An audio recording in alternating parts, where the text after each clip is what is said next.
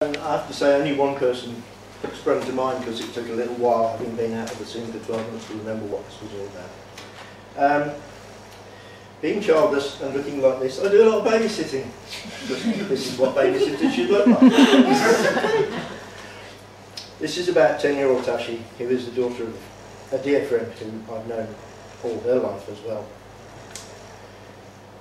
10-year-old Tashi heads to the school council 2 years before her time.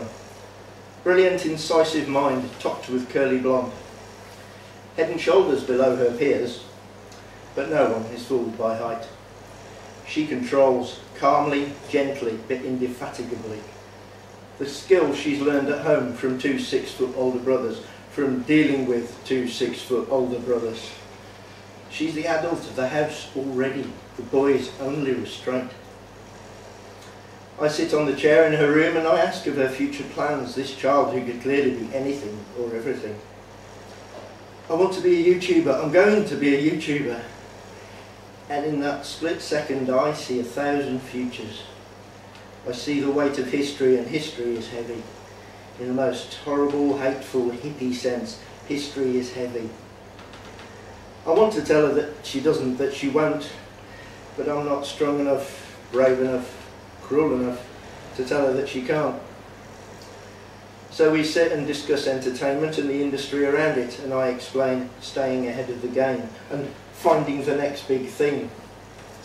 And I'm praying, praying, praying that she doesn't discover that as all the next big things come and go, some things always sell. But history is heavy.